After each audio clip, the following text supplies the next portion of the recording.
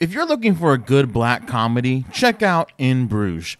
The film follows two Irish hitmen, Ray and Ken, as they hide out in the city of Bruges, Belgium. Following a job gone wrong, while in the medieval city, they see the sights and get drunk while awaiting orders from their boss, Harry. What's great about In Bruges is Colin Farrell's Ray, whose character initially feels like a sulking, sarcastic teenager, but while he's generally foul-mouthed and vulgar, Ray ultimately displays anguish and remorse when confronted by his failed hit. Farrell gives an impressive performance as Ray, one that tortured and vulnerable, and he has great chemistry with Brendan Gleeson, who plays the stolid, weary Ken. In Bruges is super underrated, and it's well worth a watch.